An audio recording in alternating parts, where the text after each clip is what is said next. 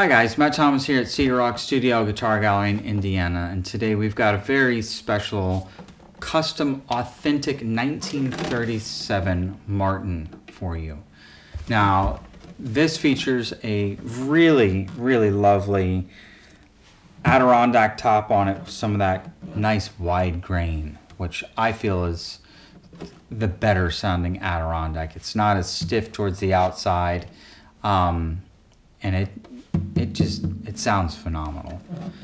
Now, being authentic, it does have the mahogany back and sides, no purfling, just binding around the back and sides, but it does have a little white black purfling around the face.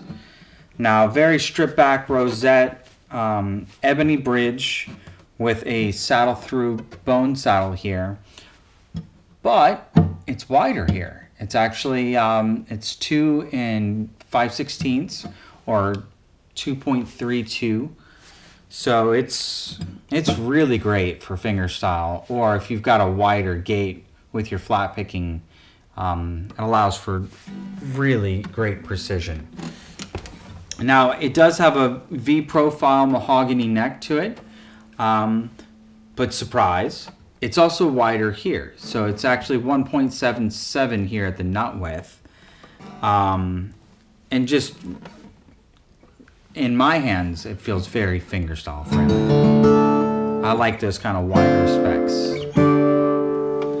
Now, ebony fretboard with abalone dots. And oddly enough, this 5th fret has a much larger dot than the rest of them.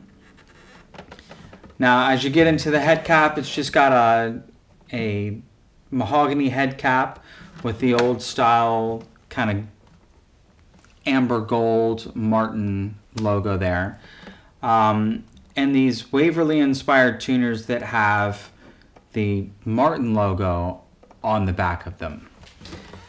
Now, this does have that authentic 37 bracing, and it sounds a little different than most of the dreads that I play. It's a little drier, but it's got a lot of immediate punch, which I think is just phenomenal for flat picking or just really quick runs.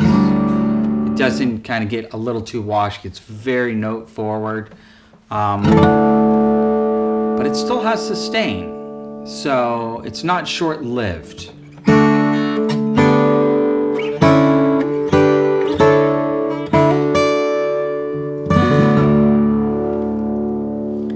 Now, if you've got any other further questions about this very special authentic 1937 Martin, message Alan at cedarrockstudio.com, and thanks for listening.